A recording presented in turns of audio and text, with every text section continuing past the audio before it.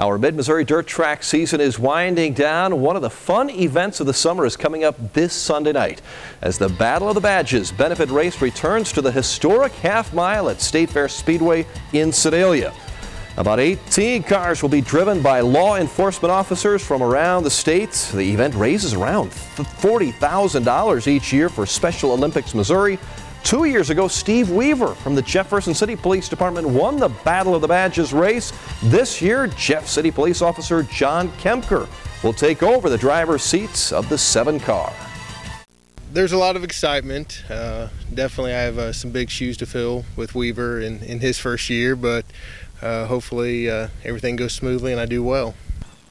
The Battle of the Badges race is set for Sunday night at State Fair Speedway. Gates open at 4:30, hot laps 5:30, racing at 6.